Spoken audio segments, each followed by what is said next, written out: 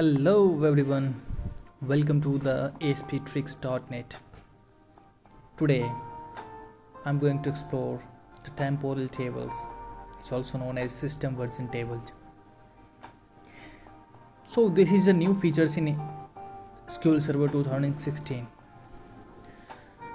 So the session is not going to be too huge, so you do not have to worry about your time. So moving towards the next steps, I just want to tell you the topic which we will cover today are what is temporal tables, why we should use temporal tables. The third one is how. There are two subtopics here, how it works and how to use. And now then the fourth, in which we will have some basic question and answers. So it's too small. You do not have to worry about your time. Moving towards what? The first ones. What is temporal tables? So is a new type of table in SQL Server 2016. So as we have the normal tables in which we were keeping the data in format of row and column. So here the same. It's a new type of table in which we will have the data in tabular format. But the second thing is that temporal tables provide the correct information about stored data at any point in time. Here I have highlighted time. So all the data into the table would be tightly related with the time context.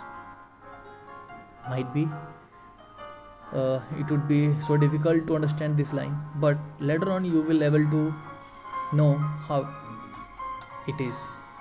And moving towards the second one, why temporal tables? So here we have mentioned the three bulleted words. One is time travel, second one is data audit, and third one is clean code. I am going to one by one. Time travel. Now it's very easy to traverse and to know and to compare the data on the time and between the time. Second one is data audit, because the temporal tables keep track changes of all the data. So now it's very easy to audit the data. The second thing is that it's easy to recover data in accidental case, either by human or application. Most of the times we developers do, or sometimes by the system failures we lose the data. So on that times, now it's very easy to recover all those lost data or to correct or to modify the data without any backup or restore the data. How? So we just have to go to the history, pick the correct data and have to update with the current records. That's it. The third one is clean code, because the temporal tables be built automatically by the simple configurations. It just enable and disable kinds of syntax for the SQL Server. So here we do not have to implement the custom logic. Here we are not going to use any trigger. We are not going to use any custom logics like parallel replica. So by using temporal tables, we are also cleaning our codes. So finally, now it's easy to manage historical data in SQL Server 2016. Moving towards how it's work, how temporal tables works. So as we had normal tables in SQL Server 2016, the same normal tables would be here. But whenever a end user comes and try to perform any TML operations or any SQL operations, it just what do? It automatically track all the changes and keep stored in any separate tables related with the normal tables. So in history tables, here we can see the icons of a watch. It means that with the time context, it tracks all the changes of the data. Now how it's look in the DB. So if we will explore the SQL Server Management Studio, herein we'll see in the database we have two tables. One is departments and second one is employee. We haven't applied the system versioning on the employees. That is why we do not have here the system version, whereas I have applied the system versions on the department table. So what it does, it's automatically create a replica of the history into department history. So here how it's linked with the normal table and it's linked with the historical tables. So user always have to interact with the normal tables. User doesn't have to make the direct query on the history tables. However, they can make, but because we are following the standards, so as usual we will make any query to the normal tables and automatically it would define the data from the history tables and we'll see. So now it's time to demo. Here we will see how to create a new table, and with this demo what we are going to do here, we are going to apply on the existing table.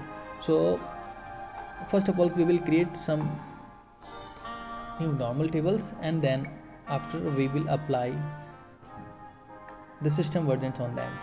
We will perform some HTML operations and fetch the record. So you can download the sample code here. What I'm doing, I'm just going to my SQL Server Management Studio. Here I have already made my all the syntaxes, so it's very easy to demonstrate here. So the same here I will explore the DB16. Here is my database and I can see here I have only one tables DB employee. So what I'm going to do, I'm going to create a simple departments. So with the department name and manager ID. Here you can see I have commented one line, must have primary key. So whenever we are going to make any temporal tables, make sure we have applied and primary key any of the columns. So I just executed the tables. Incorrect syntax now go. So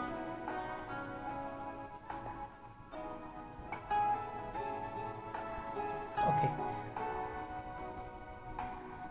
So because we are going to keep track of all the changes of the data, so what I'm going to do, I'm going to add 2 more columns with the date, which is equivalent of start date, and second one is end date.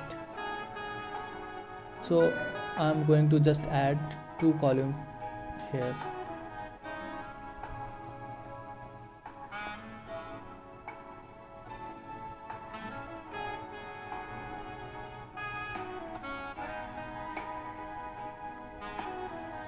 Now to apply the system versionings, what I'm going to do, I'm going to alter one more syntax here.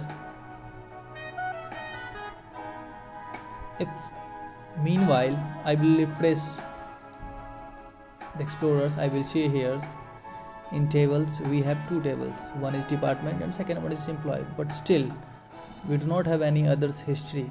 So what I'm going to do, I am going to map the departments tables with the department history. So I'm just altering the same tables and I have enabled the system version on for history tables, department history.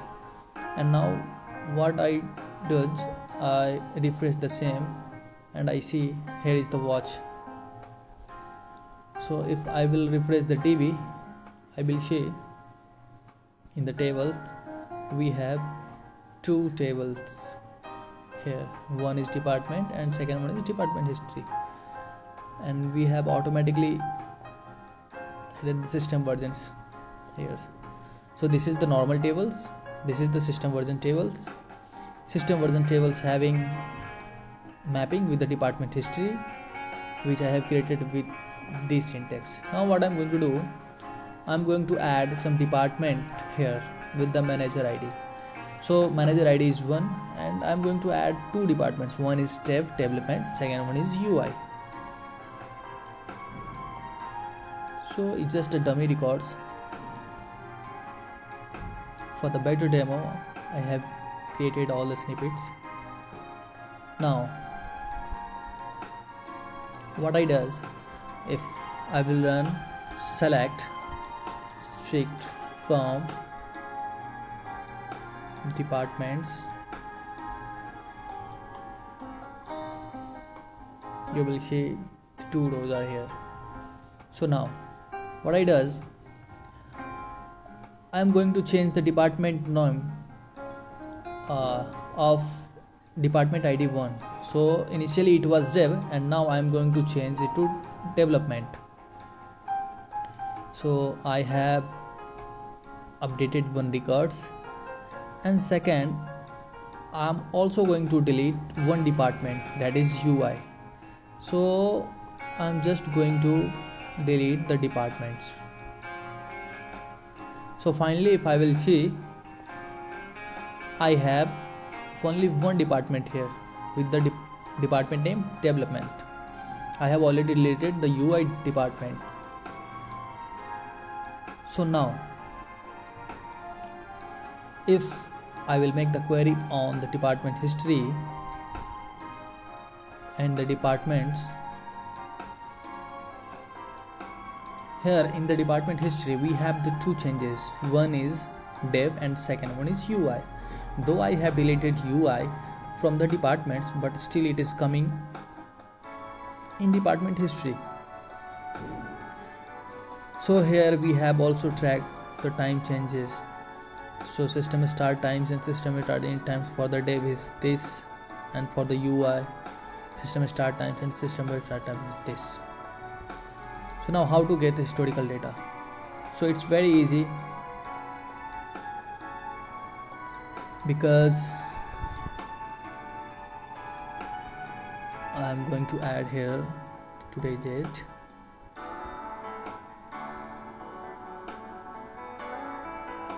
and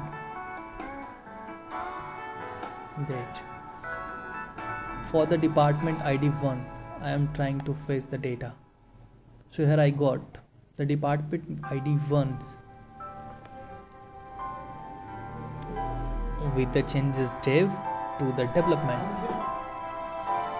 So the finally we have changes of all the data. I haven't made any query over the department history. Here the only departments, but still I'm able to get all my data. Now moving towards the slide here.